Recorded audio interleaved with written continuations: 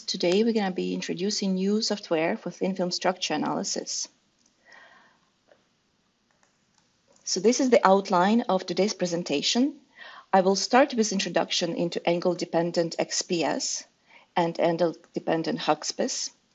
Then I will discuss what are the approaches for processing angle-dependent data. And then we'll move on to the actual new product that we would like to introduce to you. I will show you the graphical user interface, applications, and features, and then we end up with questions and answers. So we will start with looking at what makes XPS surface-sensitive techniques. As we all know that X-rays penetrate quite deep into the sample, microns, and they generate photoelectrons throughout all the depths that they are interacting with materials. And photoelectrons move through the matter, and when they are colliding with surrounding matter, they lose energy. So only electrons from the very top surface can escape without inelastic collisions. When these electrons escape, they have kinetic energy that we are measuring, and this is what contributes to our main photoelectron peak.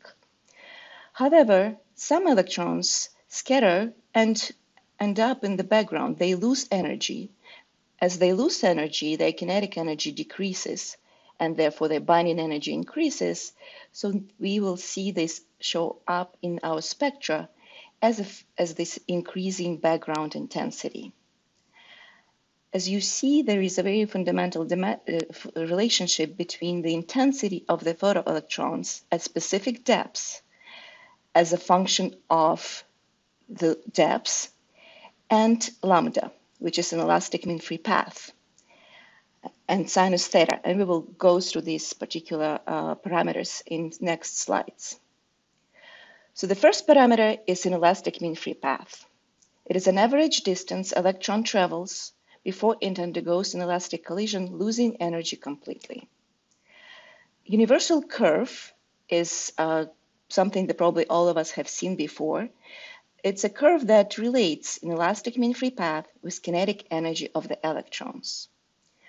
As you can see, there is a quite interesting relationship. It's not straightforward, but there's a few interesting things to notice.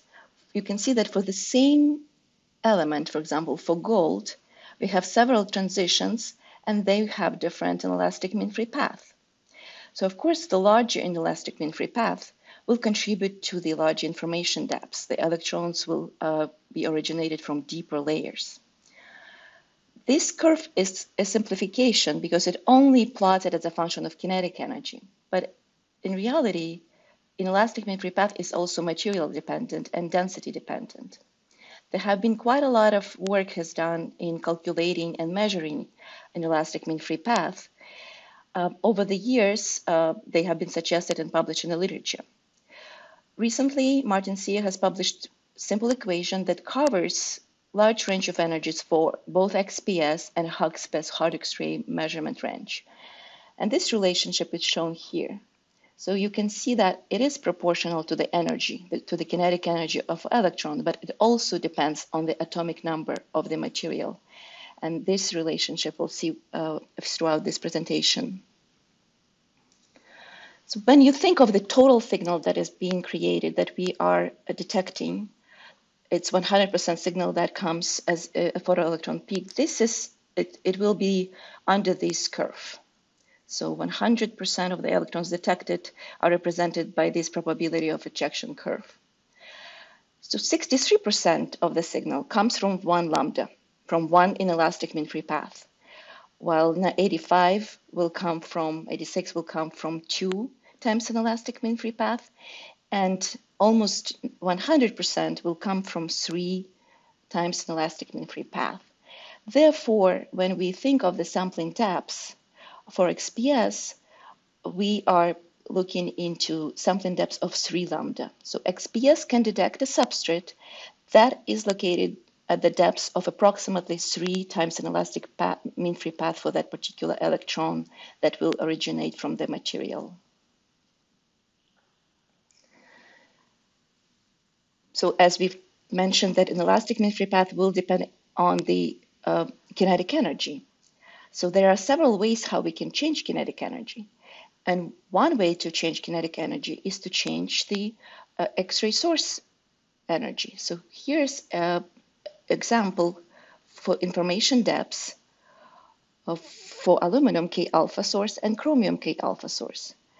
When we are increasing energy of primary source in 3 times, we are increasing sampling depths for silicon to P in silicon also approximately in 3 times. So the range of lambdas varies quite a lot, as you saw on the universal curve. For aluminum K alpha X-ray source, lambda can range from 0.5 to 4 nanometers, while for chromium it will be 3 times higher than that, so between 1.5 nanometers to 12 nanometers. The other way to change sampling depths is the sinus theta, to change the takeoff angle. And this is the basis for angle-dependent or angle-resolved experiment. So in angle-dependent experiment, it's a non-destructive depth profiling method in which we are tilting the sample. And when we are tilting the sample, we are changing effective depths of analysis. For normal takeoff angle of 90, sinus theta will be equal to 90, and therefore we will have largest depths of 3 lambdas. As we change theta to smaller takeoff angle, the information depths will decrease. This is an example of silicon to P angle-dependent data. As you can see, when we are at the smaller takeoff angle, the proportion of the substrate of the silicon signal with respect to oxide layer decreases. So accurate detailed structure depth profiling from angle-dependent experiments is possible for up to 2 times lambda thicknesses. So then you can refer to the values that I mentioned before for lambda range for aluminum X-ray source and chromium X-ray source and estimate what sort of thicknesses we can estimate using angle-dependent XPS and HAXPES. Something that is important to show here is terminology. There has been a new guide on consistent terminology in XPS that came out this year, just recently. And this is really important curve. So the angle of emission and takeoff angle make up for 90 degrees angle. So when we are talking about takeoff angle, we are talking about this 90 degrees angle between the surface and the photoelectron path towards the analyzer.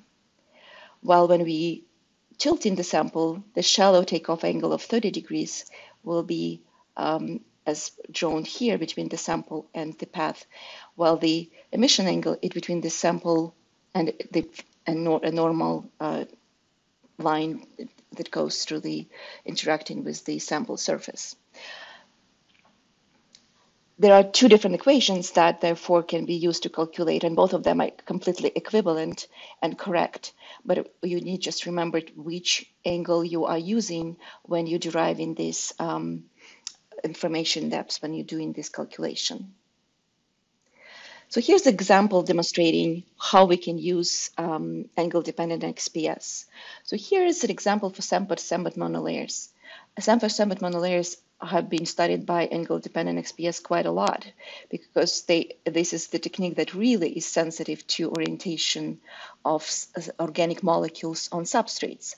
So when we are at the normal takeoff angle, we are looking at a fraction of the gold substrate, and then we have a fraction of a Sambot monolayer that has a sulfur linker towards the substrate. So the overall signal will be consistent of different fraction of carbon, sulfur, and gold. When we tilt the sample, the electrons travel the same distance, but effective distance becomes smaller. And here you see that smaller fraction of gold will contribute into the total signal. So by looking relative intensity between sulfur and gold, between carbon and gold, we can learn about orientation and we can calculate thickness of the sulfur-Sambot monolayer. And this is the goal of angle-dependent structural analysis that we are presenting here today. So looking just at atomic composition as a function of takeoff angle, you can learn about gradients that may exist in your sample, orientation of molecules, segregation phenomena, but mainly the purpose is to calculate thickness of layers and to create depth profile of your structure without any destructive methods such as ion spattering. So there are two ways to process angle-dependent XPS data. The first one is relative depth plot, which is qualitative method, very fast and simple. And the second is different types of quantitative optimization models. So let's look at relative depth profile first. So here's an example of atomic concentration profile for silicon nitride on top of hafnium. So we are plotting here just atomic concentration for all of the elements that have been detected as a function of takeoff angle. So you can see that oxygen is located enriched in depths, carbon signal is enriched closer to the surface. So you can learn about just orientation and estimate what is present in your sample by looking at atomic concentration plot. But relative depth profile is another way to look at the structure that is much more visual. So relative depth index is a logarithm of peak areas. So instead of atomic concentration, we are now looking at the peak areas for transition, the same transition that is at the surface, closer to the surface, let's say a 20 degree angle, was ratioed to that at the bulk, at the deeper takeoff angles. And when we plot this RDP index, and for each of the transitions that we have detected, the larger RDP indicates being closer to the surface. The smaller RDP indicates deeper. So for this example, we see that hafnium oxide is closer to the bottom, followed by silicon signal and nitrogen signal, and carbon over layer. So it's a very fast way to look at the sequence of the layers, but there is no thickness information associated with that. In optimization model, what we are trying to model is the change in intensity of the photoelectrons as a function of our takeoff angle. When electrons are traveling throughout the depths, the photoelectron intensity will be attenuated. And that attenuation, the loss of intensity, is proportionate to the distance that our electrons go through. If we look at the sampling depths, if we would like to relate to the actual depths from which this electron originate from, this comes to this relationship, which is simple Beer-Lambert law. So there again, we see these parameters that we've mentioned before, in elastic mean-free path and cosine theta, cosine alpha. So all of the models that I will be showing the equation will be working as emission angle. And this Beer-Lambert law relates the drop in intensity to the depths from which electrons originated. So optimization models that we're discussing today, they analyze angular dependence of intensity with respect to the depths from which the signal originates. So this is what we're modeling. We are modeling concentration depth profile by measuring intensities of all of the transitions that are present as a function of takeoff angle, which is converted into the alpha, and that is how we can derive concentration depth profile. There are multiple optimizations models that are available. There's many publications that discuss them. The first one is two-layer model, very simple overlayer model that can be used.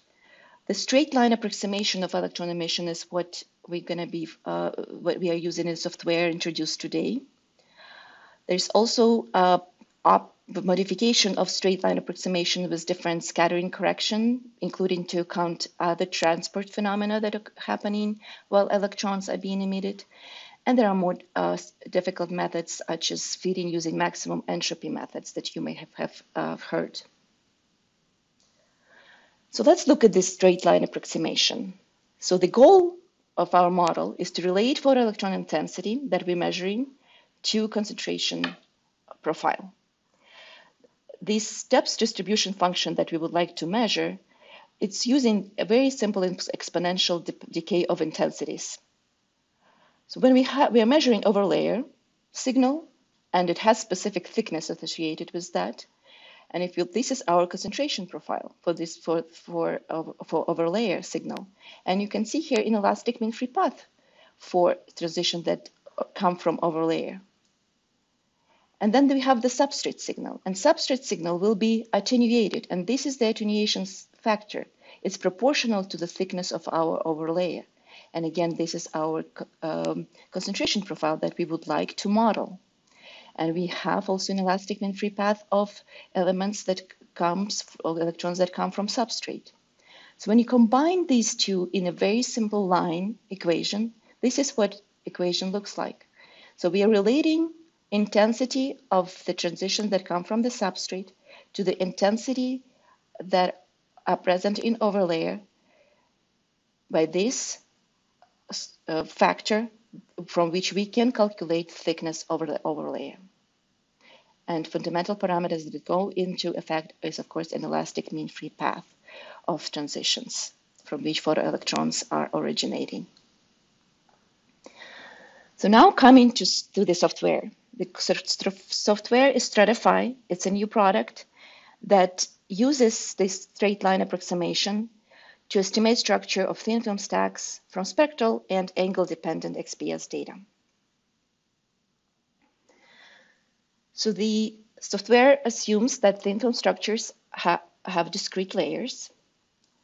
One of the features that we will show you today is that for multi-layered samples with unique chemistry, we can calculate thickness from spectral data measured at a single takeoff angle.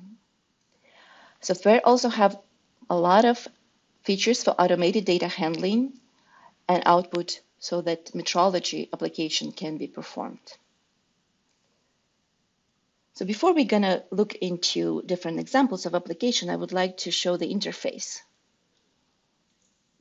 So here's how the software looks like when the data are loaded. So we're going to look individually on these windows zoomed in. So first, we're loading our data. So our data are normalized intensities that come from either angle profile data or for spectroscopic data. In this case, this is an angle resolved profile.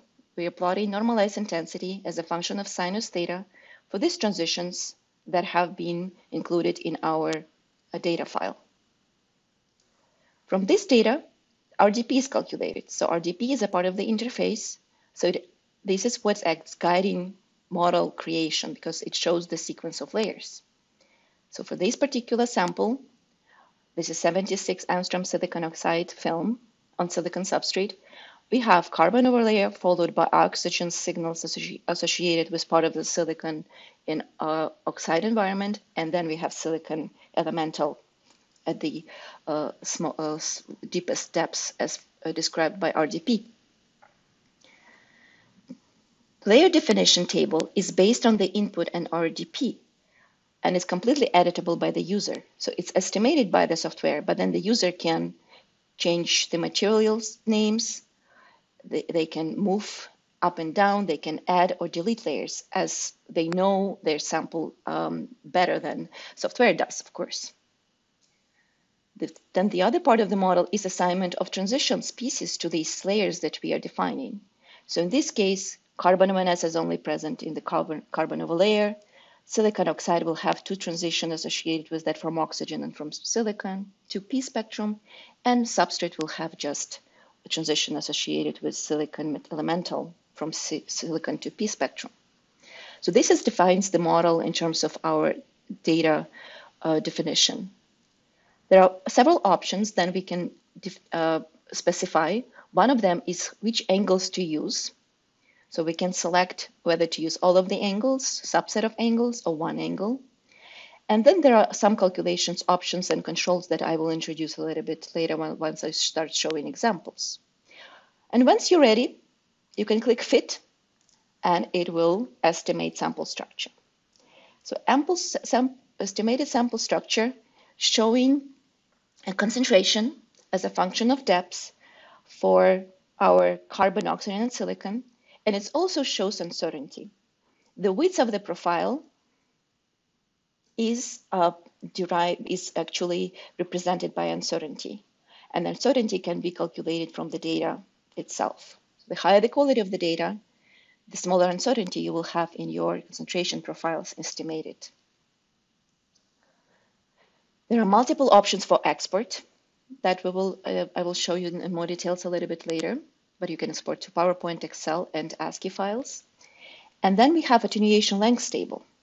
This is the table that contains these important parameters such as of our attenuation lengths. You can change this parameter and save it as your own database. You can add it in a variety of different ways. So now let's look at applications. We're going to start with multi-layer thin thickness analysis and composition and adventitious carbon thickness calculations. So this is the first example. So here we are using aluminum X-ray source. So this is angle dependent XPS data for sample, which is alumina on top of hafnia on top of silica. And here we have a TEM that is, we know what the thicknesses, the range of thicknesses are for these layers. So we load the data and we have normalized intensity as a function of sinus theta. From that, our dP is being calculated.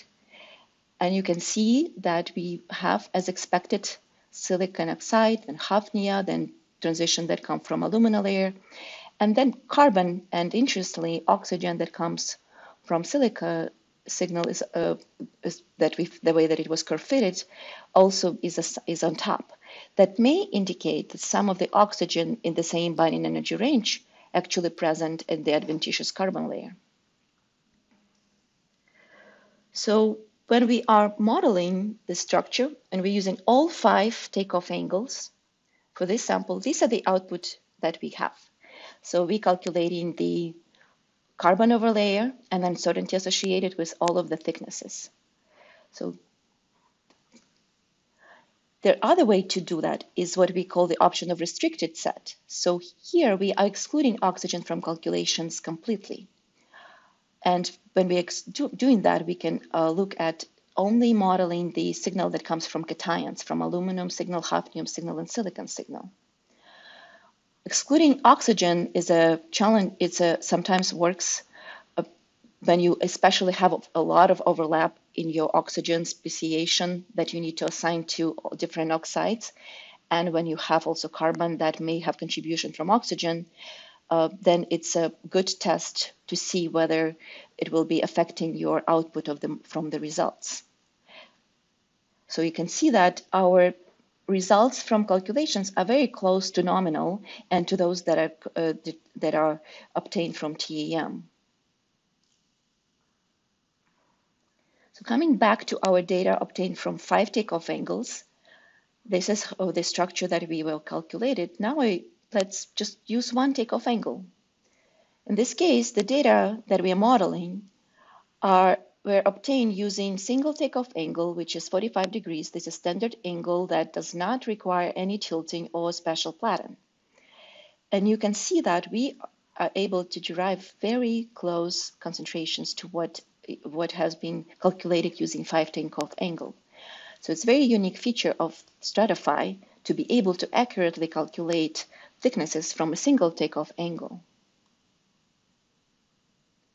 Now for the same sample, we have also used chromium source. So now we're looking at angle-dependent HAXPES measurements. So very different transitions. So we see we are now having access to high binding energy transitions. So for hafnium, we're using hafnium 3D, 5-half, silicon 1s, and aluminum 1s. We have here, if we normalize silicon 1s, we see oxide part of the signal and then metallic. So the 1s transitions are easier to work with because we don't need to use the doublets for curve fitting. And you also see that carbon is attenuated. Due to larger sampling depths, we are not as sensitive to carbon contamination, so carbon signal is much smaller. So all these 3 transitions have really similar kinetic energy, and that is important because at similar kinetic energies at the same takeoff angle, these electrons will have similar elastic mean free path, so they will originate from the same depths. So if you look at attenuation lengths, it's 3 times larger than what we saw for aluminum source. So the attenuation length is really, instead of 3 for silicon, it's 7.4. So when we are modeling this data, using HAXPES is on top and using XPS is on the bottom. This is a model using all 5, using just single data at single takeoff angle, 45 degrees for both HAXPES and XPS. We see that we have slightly different results, and actually Hafnia layer is being reproduced or modeled more adequately as predicted by TEM. So combination of both of these analysis has to be done in order to really understand, and this is something that we are working on looking into how we can combine this data into the one model that will accurately calculate thicknesses from these structures. Here's another example. They're pushing the limits of sampling depths. So HAXPES is looking at 25 nanometer silicon oxide film.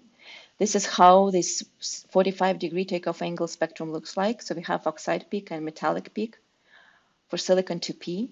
So it has when we are using 5400 EV chromium source, the kinetic energy of this electron is 5300. So it results in really high attenuation lengths. So the sampling depth is 9.6 times 3 times sinus 45 degrees. So that allows us to probe such thick films. And you can see that StrataPHI really models really accurately thickness of this 25 nanometer silica film. And it also shows us what is the thickness of carbon overlay present. So now a very challenging example where we have alternating layers. So we have hafnia layer on top, followed by alumina, and then the same hafnia layer. So let's see whether StrataPHI will be able to calculate and adequately describe these thicknesses. So here's we have data for all 5 angles. So nominal thickness and estimated from TEM is an order of 2 nanometers, and it does quite a good job. So we have 2 nanometers thickness, both layers are 2 nanometers for hafnia, and for alumina and silica, it's 1 nanometer thick. So it does really good job for calculating thicknesses. So here's taking this algorithm for a challenge and deciding to use just single takeoff angle. And you see that it's not working as well. The distribution between the hafnia top and bottom layer is not correctly described. So if you then switch to just two angles, we are coming back to the more correct thickness calculations. So at this point, we recommend to have as many angles in your data sets as there are repeating layers. So in this case, we have 2 repeating layers, and therefore 2 takeoff angle works really well. The next example that I would like to show is using angle-dependent XPS for ultra-thin layers. One of the features of PHI spectrometer is having narrow mode aperture. So instead of having no angular acceptance of 20 degrees, this is how we usually acquire data, there is a physical aperture that is introduced, and that decreases our acceptance angles to plus minus 5 degrees. And that improves layer definition for ultra-thin layers. So we have analyzed graphene samples. So these are 2-dimensional materials. We started with multi-layer graphene, and just by looking by carbon to silicon ratio as a function of sinus theta, we see enrichment of carbon at the surface and more silicon at the bottom, which is expected. And then we looked at 2-layer graphene and mono-layer graphene sample. But of course, we wanted to calculate the thickness of these samples. The challenge for looking at the sample is that in addition to carbon that we are trying to model from graphene, there is also an adventitious carbon layer that is present. So we needed to develop a model. So we have acquired data from thick graphene sheet. And we see that at the deeper, at the 75 takeoff angle, we can model our graphene's representations really nicely, while at shallower angle, some contribution, we need to add peaks that originate from adventitious layer. So this is the model that we can then apply to our monolayer, two-layer, or multi-layer graphene samples. So we are including this model where everything is fixed, position, width, asymmetry. We are fixing this in place. This is our representation of a graphene, and then we're adding other peaks that representing adventitious carbon. And that's the way that we are modeling these thicknesses calculations. So in the model that we derive for two-layer, we're using 4 takeoff angles for this example. We are calculating carbon, thickness of adventitious carbon, and thickness of our graphene on top of silicon oxide. If we are using 20 degrees angle, which is the shallowest angle, the most sensitive one, and remember that all of this data were acquired using narrow aperture, so sensitivity to layer definition is really high, we are getting really nice results. We are getting as good results as from multiple angles. So we can follow then the evolution of thicknesses from single layer to two layers to multi-layer. And these thicknesses are really close to reported in the literature that are done from optical methods and from calculations. So StrataPHI is able to predict thicknesses of monolayers, and for multi-layer film, we can derive and estimate that there's probably an average 4 layers in our sample. Using secondary X-ray secondary electron images that are available in our XPS instruments, we can actually study the inhomogeneity of these two-dimensional layers. So we can see that there are some contrast differences, higher brightness areas and darker brightness areas. So when we are using small X-ray spot and from these selected areas, we see that some parts have more of adventitious carbon and some have less. And then we can model these single takeoff angle data from small 20 micron X-ray spot, and we can study the thicknesses of both adventitious carbon layer and graphene distributions throughout a sample. So now coming towards introducing features. So one of the feature that we would like to really focus on and show the benefits of is calculations of thicknesses from single spectral data set. So there are multiple benefits of single spectrum analysis. Of course, first one is much faster time of acquisition. It's 5 or 10 times factor of improvement because you need to analyze only at the 45 degrees angle, and that will save you a lot of time. The second is much higher flexibility. When you are using just single angle, you don't need to use smaller platen for angle-dependent analysis. You can use larger platens that we have, and you can load more samples for higher throughput. When you are acquiring data from shallow takeoff angles, the intensity really goes down, so you need to get good high-quality signal-to-noise data. And then you need to process them really well. So the uncertainty is decreased when you have just single takeoff angle, that uncertainty that may come from the processing. In a combination with automated analysis tools that we are presenting in this software, it provides excellent fast metrological tool because you can create recipes for your samples and then acquire data from single takeoff angle for really large number of materials in automated batch process. The next feature is a database of attenuation length parameters. So database is a separate GUI that you can start from within the graphical user interface. There's already a quite extensive database of materials, but you can add your own. You can create for each of the material transitions that can come from the knowledge that from the literature or measurements, and you can do that for the different sources that you may use the data from. If the value of attenuation lengths is not in the database for the material that you're using, there are 2 different ways that it can be calculated. For very accurate material dependence, you can provide density, atomic volume, and band gap, and then the formula from paper to 2012 will be used. But if you don't have all of these band gap or density molecular weight, then software will look into kinetic energy and atomic number and use this simple equation and calculate an elastic mean-free path. So you can be completely using just calculation simple method or create your own database of attenuation links.